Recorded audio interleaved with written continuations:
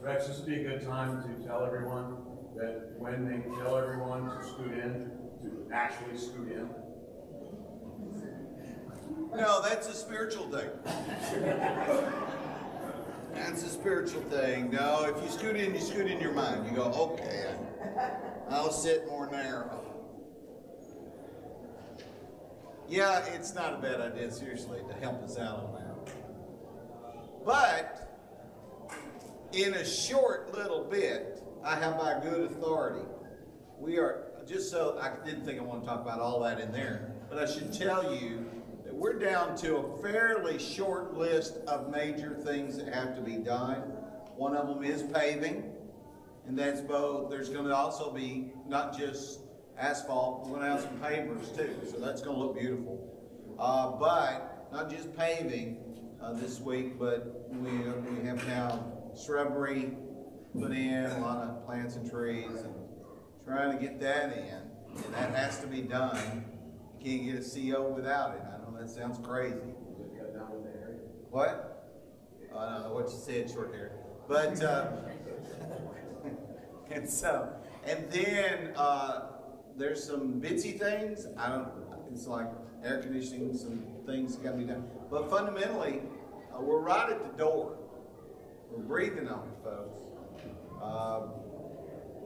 It'll probably be next month. But still, we're really close.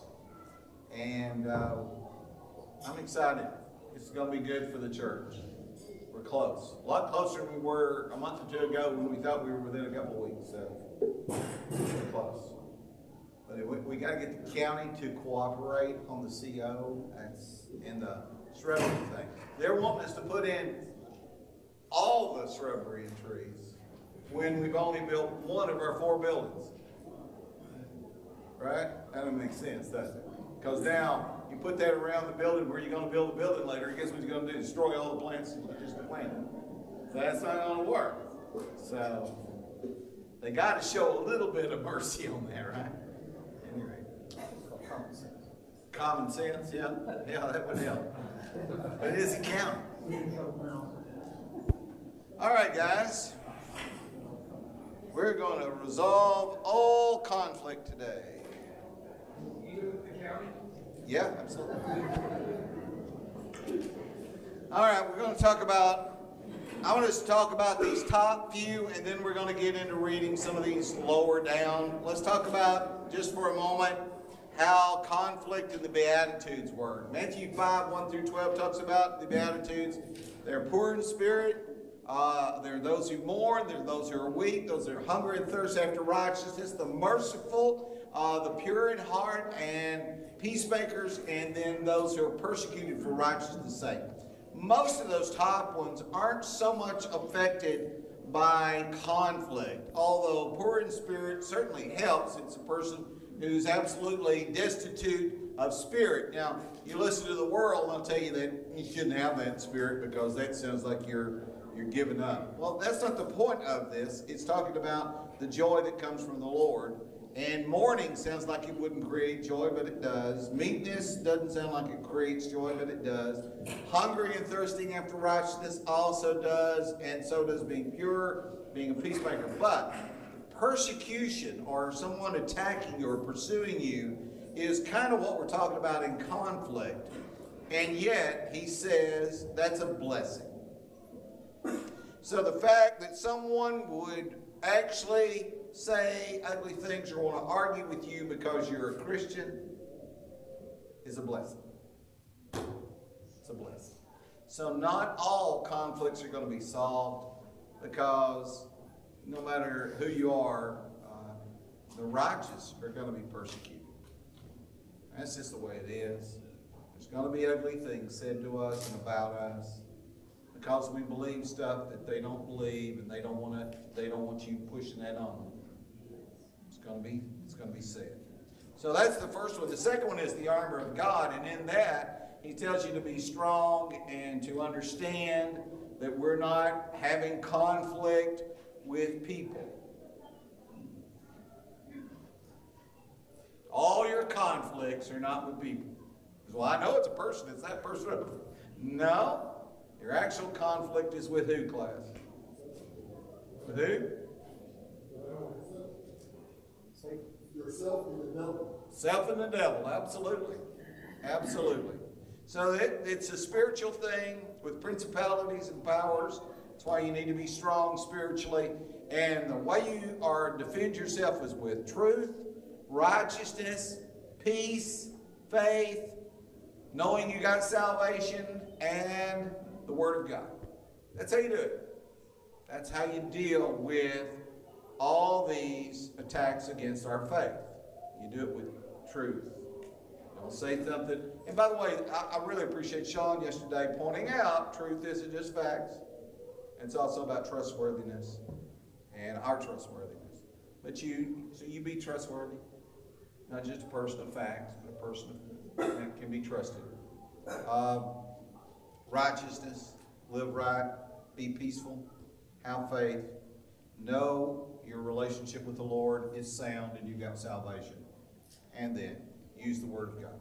All right, then it talks about the fruit of the Spirit. Love, joy, peace, patience, kindness, goodness, faithfulness, gentleness, and self-control. So those 9 qualities are actually all together kind of one quality.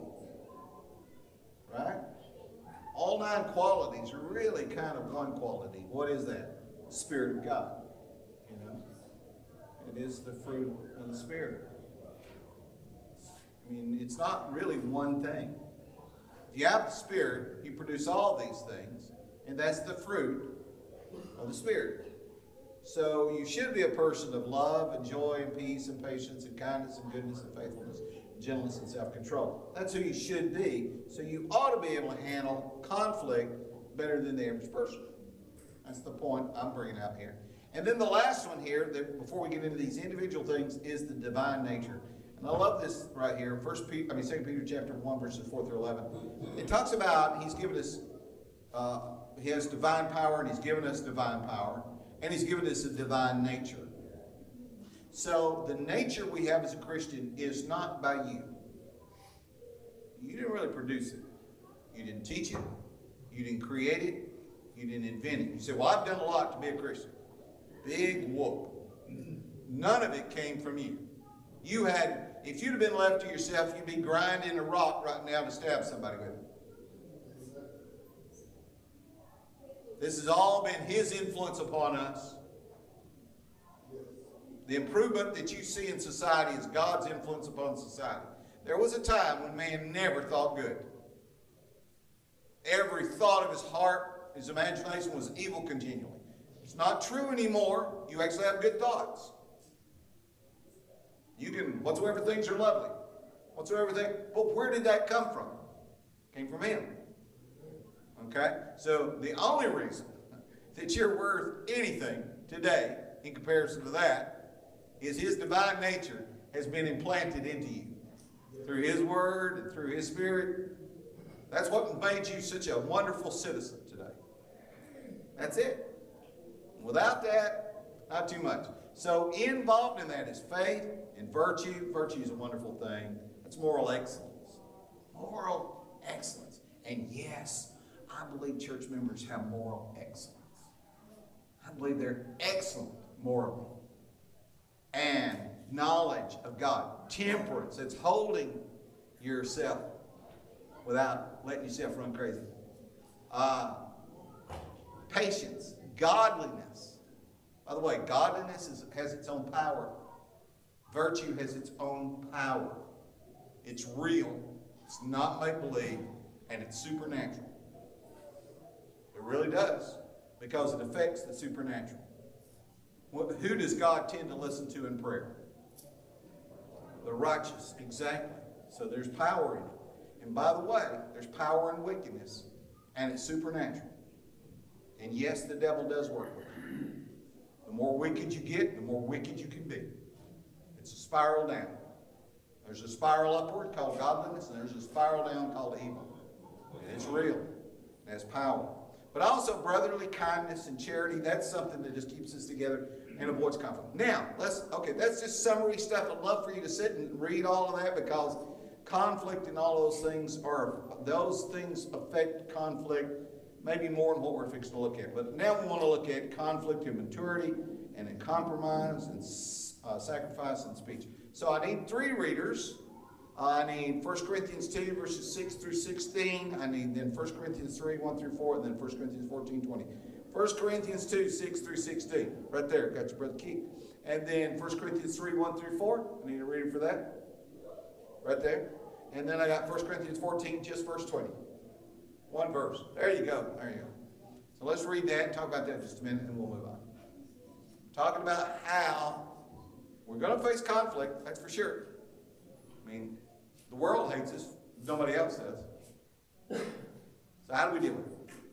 1 Corinthians chapter 2, verses 6 through 16. Howbeit, we speak wisdom among them that are perfect, yet not the wisdom of this world, nor of the princes of this world that come to naught. But we speak the wisdom of God in a mystery, even the hidden wisdom, which God ordained before the world unto our glory, which none of the princes of this world knew. For had they known it, they would not have crucified the Lord of glory. But as it is written, I have not seen, nor ear heard, neither have entered into the heart of men the things which God hath prepared for them that love him. But God hath revealed them unto us by his Spirit, for the Spirit searcheth all things, yea, the deep things of God. For what man knoweth the things of a man, save the spirit of man which is in him. Even so, the things of God knoweth no men, but the Spirit of God. Now, we have received not the spirit of the world, but the Spirit which is of God, that we might know the things that are freely given to us of God, which things also we speak, not in the words which man's wisdom teaches, but which the Holy Ghost teaches, comparing spiritual things with spiritual. But the natural man receiveth not the things of the Spirit of God, for they are foolishness unto him, neither can he know them, because they are spiritually discerned. But he that is spiritual judges all things, yet he himself is judge of no man. For who hath known the mind of the Lord, which he may instruct him? For we have the mind of Christ. I don't want to get too deeply into that. I want to go ahead and let's now, who had 1 Corinthians 3, 1 through 4? Let's read that because they're in the same context and it's critical to the understanding. Okay. And I, brethren, could not speak to you as to spiritual people, but as to carnal, as to babes in Christ. I fed you with milk and not with solid food, but until now you were not able to receive it. And even now you are still not able, for you are still carnal. For where there are envy and strife and divisions among you, are you not carnal and behaving like mere men? For when one says, I am Paul, and another, I am of Apollos, are you not carnal? Okay, so what he's really talking about here then is this idea of really being spiritual as opposed to being carnal or fleshly in our thinking. And if you're not thinking spiritually, carnal mind is the guy that flips off the other guy for cutting him off. Carnal mind is, you touch me, I'm going to hit you. Right? You've gone too far. You got in my space. You said something too harsh. You're fixing to find out. Right? That's carnal-minded, guys, right? That's when we just go back, revert to, we're not much different than an animal. Pretty like a beast, and your wife would agree with that. Yes. And we're not nice. And it's carnal. And so when there's a division, like there was starting to be at Corinth, the natural person doesn't see beyond what's happening. They don't see that they're causing a split. They got to win. You know, it's that kind of thing. I got to just win. We're in this church, praise the Lord, up until now. And if you check, did I knock that out for saying that so loud? I apologize. So, but this church up until now, unless one of you new guys do it, has never had a church split. Never. Never. Not going to either. We're not going to have one. But the reason is because the spiritually minded people remain in control. There's always a natural mind, a carnal mind in the congregation. And there's always one wanting to cause trouble. I assure you. Some of them don't like me. Can you believe that? But no. But no, that's the reality. That is reality. And if you think different, so when somebody comes up to you and whispers to you about some problem we're having in the church, you ought to realize who you're listening to probably at that moment. You're probably not listening to a spiritually minded person. You're probably listening to a person being controlled by their flesh. And they're about winning. They will mention to you spiritual concepts. They will sometimes try to make it about a doctrinal matter. But when someone has to squeeze a passage to make it about a doctrinal matter to get what they want, you know they suck that out of their thumb. And they're trying to manipulate you to get you on side with them to be in a fight. Run from them if you can. And try not to have too much dealings with them. Because all they're doing is thinking about winning. It's not about the spiritual matters. They think it is. They think they are. Because that's the way pride does. Pride's right. If you don't believe me, just ask me. I'm always right. So pride, that's a joke. But pride's right, right? Right? So when you think you're always right, guess what we know about you? You're like the rest of us. You have a pride problem. Who has a pride problem? Every person in this room. Who has a lust problem? Every person in this room. Lust of flesh, lust of eyes, boastful pride of life. Who has trouble with those three things? Every person in the room. And if you don't admit that, he's got you.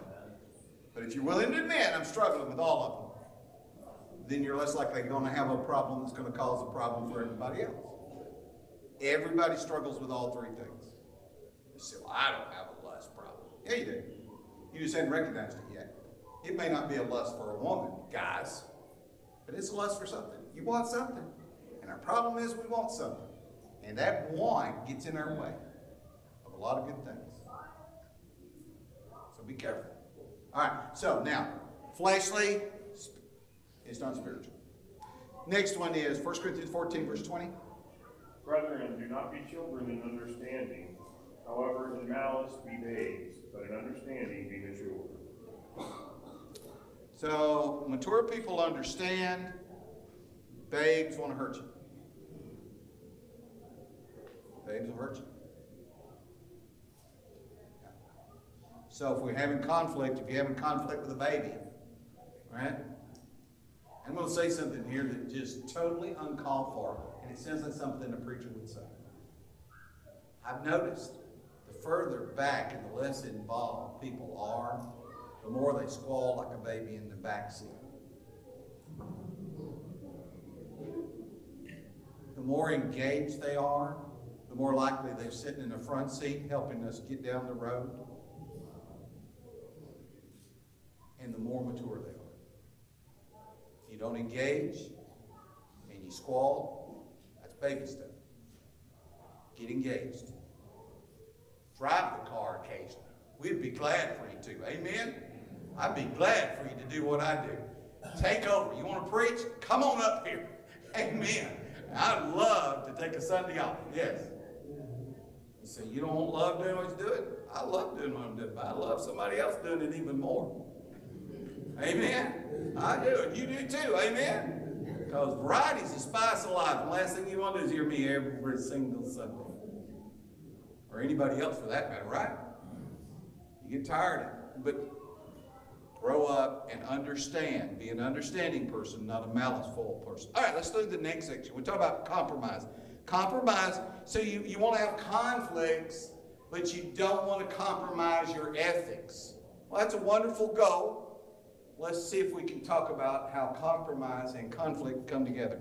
I need a reader we're not going to read all of this. What I wanted, I'm going to have to pick and choose because this is really too much. I tell you what, we're going to pick up, we won't read Romans 14, that's just way too much. Let's read, we'll read the last two. Let's just do the last two. Let's do 1 Corinthians 9, 19 through 23. Who would do that for me? Right there. Yes, Brother Key this time. 1 Corinthians chapter 9, verses 19 through 23. And then 1 Corinthians 10, this is 10 verses, 23 through 33. Yes, sir, Brother T. All right. Let's all turn to 1 Corinthians 9, 19 through 23. For though I am free from all men, I have made myself a servant to all, that I might win the more. And to the Jews I became as a Jew, that I might win Jews. And to those who are under the law, as under the law, that I might win those who are under the law. To those who are without the law, as without law, not being without law toward God, but under law toward Christ, that I might win those who are without law. To the weak I became as weak, that I might win the weak. I have become all things to all men, that I might by all means save some. Now this I do for the gospel's sake, that I may be a partaker of the weak. Let me summarize real quick. I'll come back to that. Hold your scripture because I may need to read it again. But I want to just, Romans 14 is basically just a summary idea is not to take advantage of somebody who has a weaker conscience than you or who disagrees with you over things like days and some events that we get involved in. Eating meat, stuff like that. Just don't judge your brother that you deem as weaker. That's an easy thing to do, right? Well, anybody disagrees with me, but just supposed to be weaker. No, that's not. And then 1 Corinthians 6, 1 through 8 is rather teaches the idea of not going to law with each other, rather be wronged. Obviously, that's talking about small matters. It's not talking about big matters. There are matters that you can't just look the other way. Sometimes you have to go to law. For example, if a brother in this church molests your child, we don't just expect you to have a conversation with him. We expect you to call the police and prosecute him. And we will support you in that process. You get it? And that is not a forbiddance for every kind of legal thing. That's just not the case. If someone steals your car and they're a member of this congregation, we expect you to prosecute them. But make it up with them if you can. If you can settle with them and talk, that's great. But until then, call the police. Right? And so, if someone rooks you in this congregation in a business deal, yes, you can sue them. But if you can work it out before that, try. But if they rooked you for $400,000, you better sue them. Because they didn't accidentally do $400,000. You understand what I'm saying? There's certain things you can. All right, and then 1 Corinthians said, but try to be the type person that you'd rather be wrong over small matters and not bring them up again. If you can do that. Right? Somebody insults you a little bit in the foyer. We don't have to have a meeting with the elders and them. Right? Okay. And then 1 Corinthians 8 is really talking about how knowledge puffs up, but love builds up. And so in that text, he's talking about eating meats offered to idols and that sort of thing. Then that you shouldn't do anything that offends your other brother's faith if you can keep from it. Now that is an absolute, that's not an absolute rule that you can never offend your brother's faith and what they believe. Because sometimes your brother believes something ridiculously stupid. That happens. So you can offend that, but you try not to, right? Because you don't want to cost them their faith. So you try to do, that's the reason a lot of times we don't do things here that others find offensive. We try not to. Do we get by? There has been a debate in this church about hand clapping. We have been, you look out there, you're over there smiling. You know that. So way back when I first got here, there was this big furor about clapping. I don't think most of you remember this, but you'll remember this. About clapping in baptism. Remember that? And that was a big issue with some people. Okay? Today, we like heathens. We just went ahead and clapped. Anyway, so you try not to offend people, right? If that's an issue with something, you try not to offend anybody. But obviously, there are more heathens in our church than spiritual.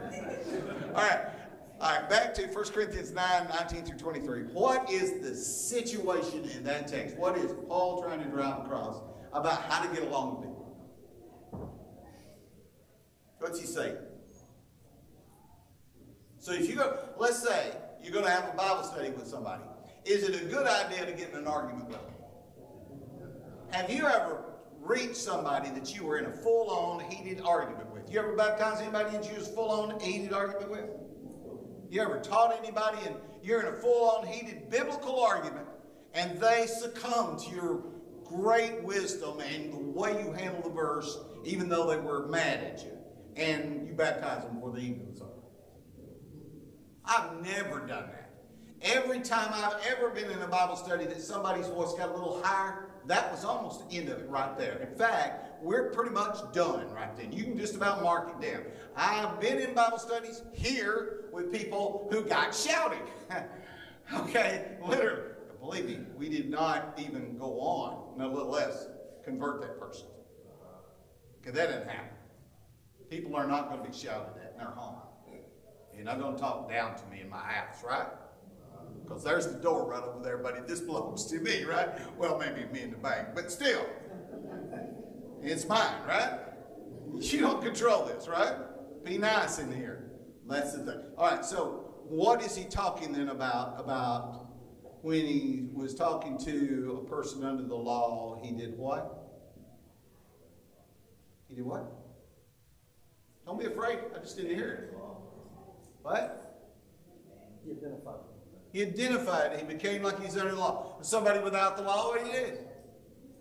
He identified with it, right? He became like he thought about the whole situation when he's talking to him like somebody who was without the law. That's what you do.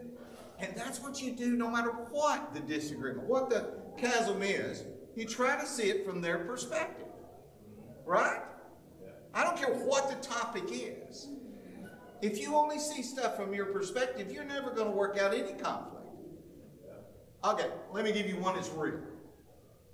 Men, look at your wife and think, how in the world does she put up with me? Think about that the next time you're about to have an argument. What in the world is she doing with me? I can't even imagine. And by the way, ladies, you can imagine why she's with you. Is that what you're saying, Clay?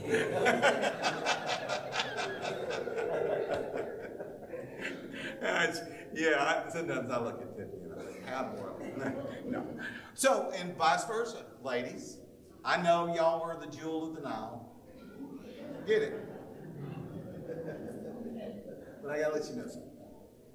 If you get hot and sweaty, your feet stink too. So, right? But you try, ladies, to see what it might be like to be married to a woman. Now, I know you're beautiful, wonderful, awesome, right? Everything. But I got to be honest with you. Sometimes we think you're crazy. But we don't say that.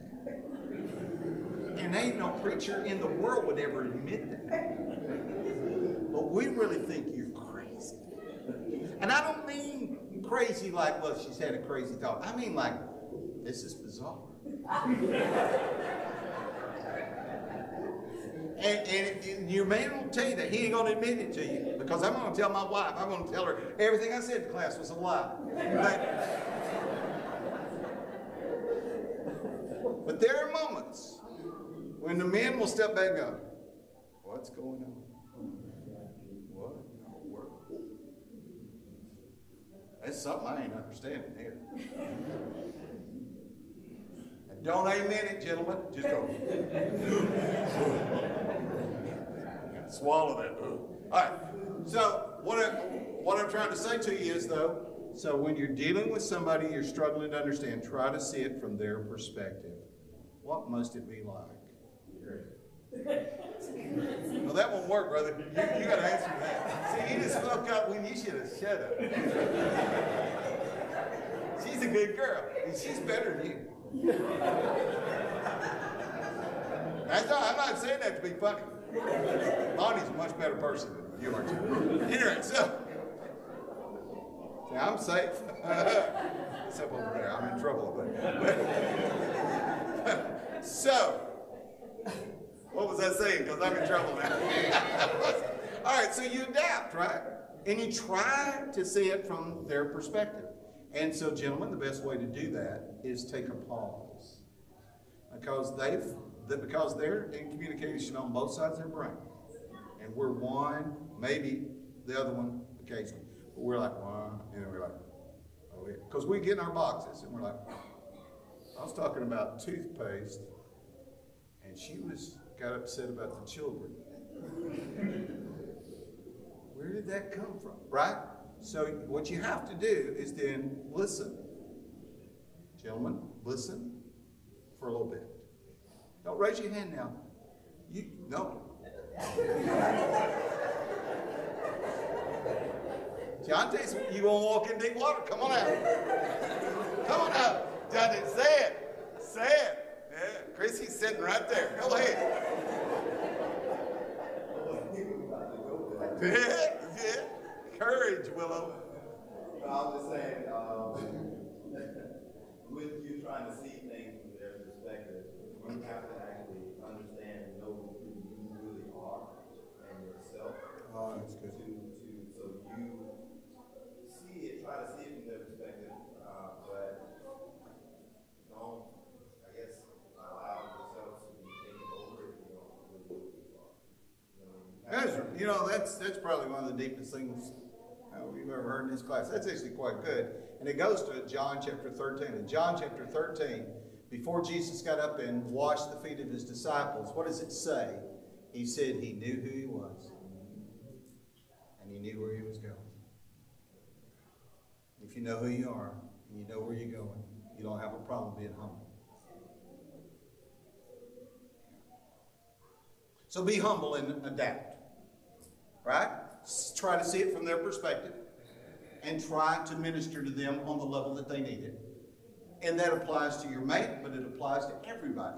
If you're a boss over somebody, try to see what it might be like to work for you. Right? It might not be the Disneyland, you know? It might just not be tough. It's tough. Easy. All right. We need to read now 1 Corinthians 10, verses 23 through 33, but that's going to be what the last we have time for. All things are lawful, but not all things are helpful. All things are lawful, but not all things build up. Let no one seek his own good, but the good of his neighbor.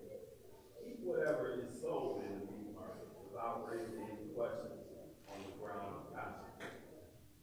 For the earth is the Lord's, and the fullness thereof. If one of the unbelievers invites you to dinner, and you are disposed to go, eat whatever is being set before you, without raising any questions on the ground of conscience. But if someone says to you, this has been offered in sacrifice, then do not eat it, for the sake of one who informs you, and for the sake of the conscience. Do not mean your conscience, but his. For why should my liberty be determined by someone else's conscience? If I partake with thankfulness, why am I denounced because of that? For which I give thanks. So whatever you eat or drink, or whatever you do all in the glory of God. Give no offense to Jews, or to Greeks, or to the church of God. Just as I try to please everyone in everything I do, not seeking my own advantage, but that of many, that they may be saved. Yeah, you got to see the big picture. Winning isn't what it's about. in the sense of winning the argument, but their soul. The soul of the people around you is the big picture. And so that includes everybody. And so I need to be willing to just not say some stuff. I don't bring it up. So you bought, back in the day, all the meat just about was offered to some god before it was put in the marketplace at some point. If you asked about it, they'd tell you, but most people weren't that religious anyway. It was just something they kind of did, like going to to a football game. It's just what they did. And so the meat was offered that way. If you don't say anything about it, they're not saying anything about it. You buy the meat, go home, you eat it, right? That's the way it was. If you say something about it, say, yeah, this was offered to Jupiter or whatever, now you've got that. Now you got to deal with that. And the people who see you here, see you messing with that. Now they've heard you and they see you buying stuff for Jupiter. And now you got to deal with that. So when you're dealing with somebody, don't go out of your way to offend them. Just don't. You say, well, what about what we believe? Yeah, believe what you believe. But don't go out of your way to offend them. You don't have to shove your political party down somebody's throat. You don't have to talk about everything controversial. You can talk about, hey, it's a nice weather. I got grandkid pictures I'll show you. Right? You can do that. You can be polite and nice and get along, because some of the stuff we in conflicts about, we asked for it. We stuck our tongue out at somebody and thought we were being smart. So, go and sin no more. We're done.